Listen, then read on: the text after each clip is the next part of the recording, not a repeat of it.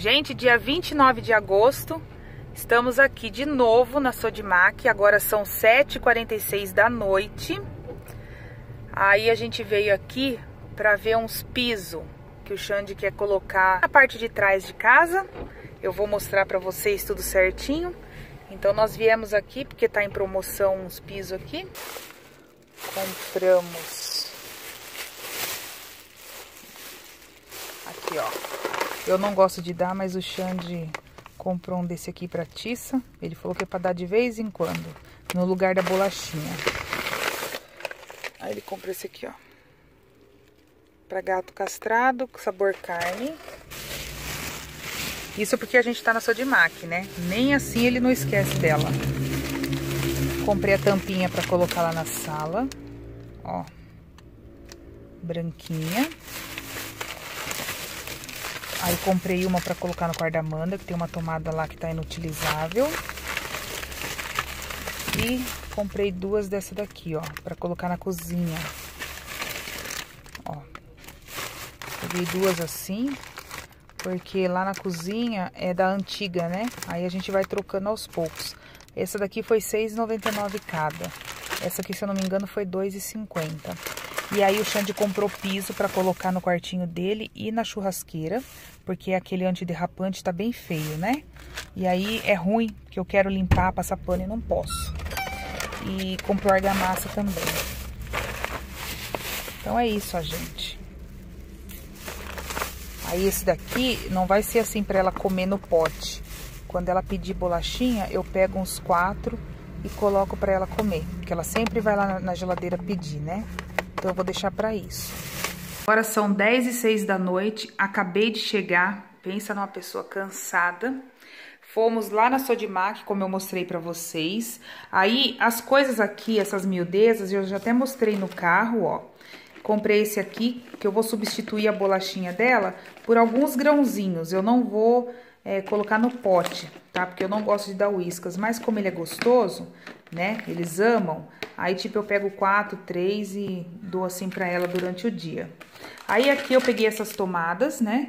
Pra trocar ali, tá vendo, ó? Aquelas ali que são antigas. Aí, a gente tá trocando aos poucos, né? E aí, pegamos duas e essas tampinhas aqui que eu mostrei pra vocês. O Xande pegou o piso, que ele vai tirar agora lá do carro. E lá na Sodimac, gente, ó, ficou R$ 205, tá? Teve um desconto de R$ 21,80, então ficou 205. Aí depois, aqui ele comprou argamassa piso sobre piso, ó. Argamassa piso sobre piso e o piso bege que ele vai colocar lá no escritório dele e na parte da churrasqueira. Porque tá com piso antiderrapante, é horrível de limpar. E agora não, colocando o piso liso, aí dá pra passar pano, manter mais limpinho, né? E passei também no atacadão e eu vou mostrar pra vocês as coisinhas que a gente comprou. As coisinhas que nós pegamos lá no atacadão. Na verdade, nós fomos lá só pra comprar essa caixa aqui, ó. Que é uma caixa de paçoquita, ó. Vem 100 unidades aqui, embaladas individualmente. Tá vendo? E tava na promoção. E o Xande sempre come uma paçoquita antes de fazer a caminhada, os exercícios físicos, né? E ele comprou uma caixa com 50 e pagou, acho que foi R$ 20, né? E lá ele pagou R$ 19 nessa caixa. Então tava bem na promoção. Aí ele comprou aqui, ó, peito de frango congelado, que ele viu lá que também tava na promoção. Aqui, ó, 6,30 o quilo, ficou 14,45. E comprou coxa sobre coxa. Aqui, ó, 5,89 o quilo, ficou 6,64. Eu comprei mais 4 steaks para deixar aqui, pra Amanda e pro Cacá. E foi 80 centavos cada, esse aqui da Perdigão. Eu comprei esse creme de queijo Minas Frescal, que eu quero experimentar. Gente, quando eu era criança, eu lembro que eu comi um creme de queijo que chamava cremútil.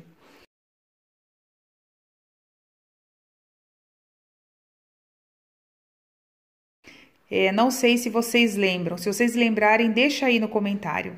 Chamava cremútil, era uma delícia. E, gente, eu tô aguada de vontade de comer. E não tem mais no mercado para vender, né? Então, eu comprei assim, ó, pra ver se chega próximo ao sabor. Tá? E aqui foi R$ 3,19. Comprei 2 biscoitos desse aqui, ó. Pra eles comerem aqui, né? De vez em quando é bom ter umas porcariazinhas assim, né, gente? Porque adolescente já viu. E foi R$ 1,80 cada. A cebola eu peguei porque eu vi que tava bem barata, ó. R$ 3,49 o quilo. Eu tô pagando R$ 6,00 no quilo da cebola. Tava R$ 3,49 e ficou R$ 4,52. Comprei 2 bolachinhas dessa daqui, ó. Que eu sempre tomo café com essas bolachinhas redondinhas, salgada. Aí eu como tipo 3 bolachinhas, né? Já é o meu café da manhã. Então eu peguei 2, foi 89 centavos cada. Peguei um leite em pó. Aí eu peguei esse aqui, ó, 400 gramas. Foi R$ 6,99 da Parmalat, não sei se é bom. De vez em quando eu faço assim uma xicrinha de leite em pó pra tomar com café. Pra ir revezando o sabor, né, gente? Porque senão a gente acaba enjoando. O Xande comprou esse molho parmesão aqui, ó, da Hellmann's. Pra temperar saladas, foi R$ 12,89, tá? E lá no Giga, eu vi por quase R$ 17,00. Foi R$ 4,99. Pegamos 2 rolons Rexona, a gente gosta do amarelo, mas não tinha. Aí ele pegou esse aqui, foi R$ 4,99 cada. Aí, gente, eu comprei esse joguinho aqui com espátulas, que a gente tá passando, assim, bastante requeijão. O Xande passa maionese pra tomar café. E aí, eu comprei esse joguinho aqui, ó. Vem 3 unidades, foi R$ 4,90. Comprei molho, comprei 4 unidades só pra completar aqui o que eu já usei. Tava 88 centavos a unidade, achei bem baratinho, molho quero. O Xande comprou 2 barras de chocolate, esse aqui, ó. E foi R$ 2,50. Lâmpadas, porque ele aumentou aqui uns bocal de lâmpada na casa e ele pegou essas lâmpadas aqui, ó, e foi R$ 5,99. E pegou essa daqui, que é um pouquinho mais forte. Depois que mudou as lâmpadas, gente, eu não entendo mais nada, mas é um pouquinho mais forte. Essa aqui foi R$ 12,00. Comprei 2 bolinhos desse aqui, ó. Comprei esse chocolate com recheio de baunilha e esse aqui que é todo chocolate. 88 centavos cada. A Amanda e o Kaique, eles gostam para tomar cafezinho, principalmente de manhã, né? Comprei uma embalagem com 4 unidades de pão para hambúrguer, R$ 2,15. E eu deixo aqui porque às vezes eles querem comer um lanche, né? E comprei pão para eles tomarem café aí ao longo da semana e foi R$ 3,99. E esse pão aqui é o que eles mais gostam, essa marca aqui, tá, gente? Aí, essas coisinhas ficou em R$ 139,06, tá? Então, é isso. Vou guardar aqui as coisas. Aí, por hoje, eu não vou gravar mais nada, mas amanhã eu volto pra falar com vocês. Pessoal, dia 30 de agosto, agora já vai dar 9h05 da manhã. Acordei cedo, gente, juntei todo o lixo da casa, coloquei porque o coletor daqui a pouco passa. Levei o Cacá na escola, fui fazer minha caminhada, voltei, fiquei já lá fora, que aí eu já lavei a garagem antes de guardar o carro, porque fizeram uma queimada aqui e encheu a garagem daqueles negocinho preto, sabe? Aí eu aproveitei, já lavei, já guardei o carro. Aqui ontem eu dei a segunda mão, ó, porque tem que esperar secar pra ver se não fica manchado, né? Agora deu certo, ó, ficou bem branquinho. E aí, gente, eu comentei que eu tava querendo colocar um sofazinho aqui. Mas não quer dizer que aqui vai ser a sala, gente. A minha intenção de colocar um sofazinho ali pequenininho, de 2 lugares, mas não desses que ocupa espaço, pequenininho. Só tipo assim, quando chega assim, visita, eu tô aqui na cozinha, aí a mulherada quer ficar aqui junto, aí pode sentar ali, não precisa sentar aqui nas cadeiras, entendeu? Fica mais confortável. E lá na sala vai ficar o sofá mesmo, né, que eu tô querendo comprar, o retrátil, como eu falei pra vocês, pra deixar lá. Então, aqui vai ser tipo um hall de entrada só, né? Não vai ter monte de sofá, nada disso. É um sofazinho só para acomodar quando chega alguém de fora, assim. E quando eu tô aqui fazendo comida, alguma coisa, normalmente a mulherada fica na cozinha, né? Então fica mais confortável, tá? Então, só esclarecendo essa dúvida para vocês. Deixa eu mostrar como que tá a casa. Aqui, a Amanda lavou a louça para mim. Aqui, o fogão eu já tinha deixado limpo. Ela lavou tudo, secou e guardou. Aqui, gente, eu vou fazer uma coxinha light, porque eu já fiz esses dias uma coxinha que não vai massa, eles amaram. E aí, ontem eu cozinhei o peito de frango, ó, pra adiantar, cozinhei e desfiei, tá? E daqui a pouco eu vou fazer, já vou deixar ela prontinha, de tarde é só ou colocar na fritadeira elétrica ou fritar no óleo. Aqui eu tenho coxa e sobrecoxa pra fazer no almoço e feijão que tá descongelando. Então, aqui eu já deixei aqui em cima pra eu não esquecer. Então, as coisinhas que nós compramos ontem lá na Sodimar, que eu já mostrei pra vocês. Depois o Xande vai instalar. Aqui o banheiro tá ok. Ó, tá ok o banheiro. Eu coloquei as toalhas tudo no varal, daqui a pouco eu recolho, né? Que eu gosto de toalha sequinha. E aqui, gente, na sala, olha só. Por enquanto tá assim... Olha só, eu aspirei todo esse sofá, passei um pano com água sanitária, sabe? E água, e pouquinha água sanitária, tá? E passei pra eliminar o cheiro de qualquer odor, né? Depois eu espirrei um pouquinho de água com Downy. Coloquei forrinho novo e lavei as mantas, deixei tudo lavadinho ontem. Tanto que eu não gravei muito vlog ontem... Tanto que ontem eu quase não gravei porque eu fiquei fazendo muitas coisas ao mesmo tempo. E aqui, ó, ficou assim os instrumentos, ó. Agora não atrapalha, antes estava um assim, outro assim lá na sala, escondido atrás do sofá. Então tá assim, o Xande desparafusou essa porta aqui, porque virou uma polêmica lá no canal, todo mundo falando da porta. Eu falei assim, Xande, quer saber? Então você desparafusa essa porta, vai? Aí ele desparafusou, a gente vai usar a folha para fazer uma mesa lá na área de churrasco, porque como é compridona, quando vem bastante gente tem uma mesona grande, né? E, gente, esse tênis aqui não está aqui por acaso, tá? Eu lavei ele, tá limpinho. O que que acontece? Eu comprei esse tênis pro Xande tem mais ou menos um mês e pouco, né? Aí o tênis, ó, ele só usa para caminhar, então é 1 hora e meia por dia, só. Porque ele trabalha de bota. Aí... O tênis começou a abrir aqui, ó, tá vendo? Ó, abriu aqui. Lá embaixo também tá aberto por dentro. Aqui, ó. Olha só. Tá vendo? Tipo assim, não fez nem um mês que ele usou e o tênis abriu aqui dentro. Então, quer dizer, é direito de troca, né? Aí, a gente levou lá na passarela em Jundiaí. Levamos lá, né?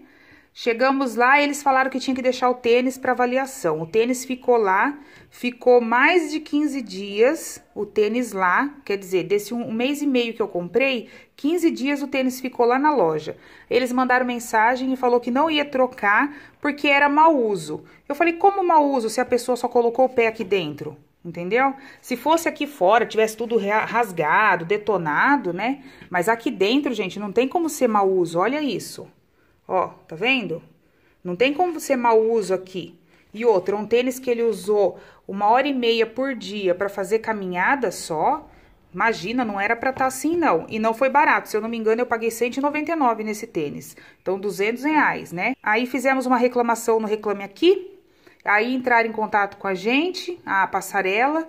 Aí, falou que realmente eles não podiam trocar. Aí, entramos em contato com a Olímpicos. E a Olímpicos mandou a gente enviar o tênis, né? Por isso que eu lavei ele assim, ó. Deixei aqui que nós vamos embalar certinho, enviar para eles verem, né? E com a nota, tudo, com as datas, né? Do dia que nós compramos.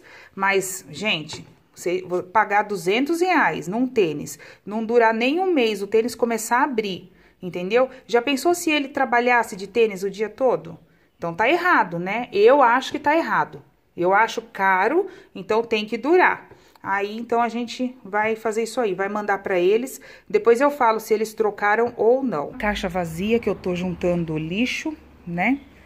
Aí, aqui atrás tem entulho de piso, essas coisas aqui tem que ser jogado numa caçamba, porque o coletor não leva. Aí aqui, ó, deixa eu mostrar pra vocês. O Xande comprou ontem argamassa. Essa argamassa aqui é piso sobre piso. Essa quartzolite. Aí ele pegou 3 sacos, ó, tem 2 aqui, tem um ali, ó, pra gente colocar o piso lá atrás. Aqui, ó, gente. Tá vendo aqui? A gente vai esvaziar esse quartinho e ele vai trocar esse piso aqui, ó. Não trocar, ele vai colar em cima, né? Porque esse piso aqui, ele é antiderrapante. Toda vez que eu quero limpar, tirar o pó dele, não dá pra lavar porque tem móveis, né? E também não dá pra ficar passando pano porque enrosca tudo, né? Então, a gente pegou e comprou o piso pra fazer só aqui, ó, porque lá dentro já é piso liso. A gente vai fazer o piso daqui pra cá, ó. Aí, vai colocar aqui, entendeu? Então, ele comprou pra colocar aqui dentro. Gente, dá uma desentulhada nisso aqui. Então, a hora que ele começar, eu vou aproveitar e vou tirar tudo que é lixo, tudo. Lixo e coisas que a gente não usa, sabe? E o que der pra doar, eu vou doar, o que for lixo eu vou jogar fora. Aqui a roupa dele que eu lavei, a roupa que ele tava pintando, tá limpinha, ó. Eu deixei aqui pra ele colocar quando for mexer com a obra, né? E eu preciso, ó, gente, dar um jeito aqui, porque vai acumulando as coisas, vai acumulando e fica tenso, né? Então, como lá dentro já tá organizado, a hora que ele colocar aqui o piso, eu vou dar essa desentulhada aqui, organizar, limpar tudo, né? E aí, eu já guardo as coisas organizadas aqui. E aqui, ó, aqui também, ó, ele comprou. Ó o banheirinho da Tissa. Muita gente pergunta aonde que ela faz as necessidades. Ela faz na caixinha assim, ó, gente. Só que tem que estar sempre limpinha. Se tiver suja, ela vai lá me chamar. Ela não usa a caixinha se já tiver usada. Então, aqui também, ó, ele quer colocar, porque às vezes a gente faz churrasco e o que acontece? Pinga gordura. Há um pinguinho, poderia só passar um paninho com detergente, desengordurante, né? Ficaria limpinho, mas não, se cair aqui, tem que lavar tudo, porque não tem como passar nada, tem que ser só lavado. Então, ele também quer colocar aqui e também renovar o piso, né? Que tá bem feinho.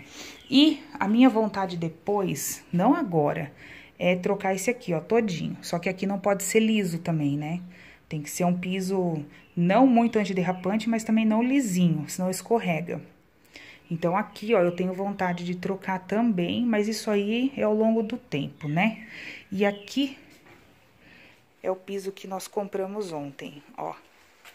Ele é rajadinho, tá vendo? De bege. Bege com branco. Tá bem sujo, depois que ele colocar eu mostro pra vocês. Aí foi R$10,90 o metro. E aí, gente, nós compramos bege porque o azulejinho aqui, ó, tá vendo? Tem beijinho. Então, a gente tem que comprar uma coisa já pra combinar, né? Aí, depois a gente vai também dar uma catada aqui.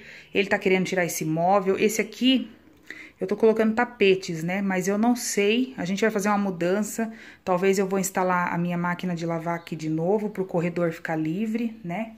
Então, a gente vai fazer umas mudanças e aí eu vou mostrando tudo pra vocês, tá? A obra não parou, as mudanças aqui vão continuar, então vai ter bastante vídeos. Olha só o nosso pé de limão, como tá lindo, olha isso, ó, tá até aqui em cima, ó. Olha o tamanho do espinho dele, aqui, ó. Tá lindo, lindo, lindo. Será que vai dar limãozinho aqui, gente?